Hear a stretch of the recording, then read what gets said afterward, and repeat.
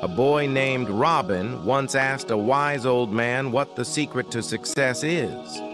After listening to the robin's question, the wise man told Robin to meet him at the river in the morning, and he would be given the answer there.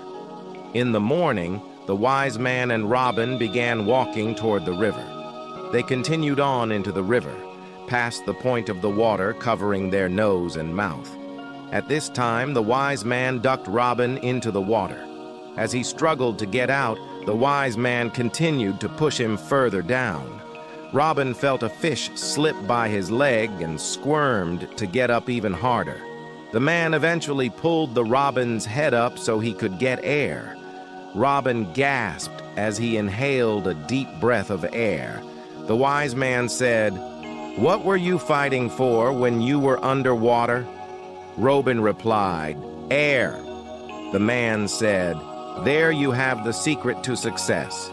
When you want to gain success as much as you wanted air when you were underwater, you will obtain it.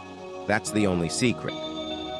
The moral: success starts with the desire to achieve something. If your motivation is weak, your results will follow suit. A burning desire is the starting point of all accomplishment.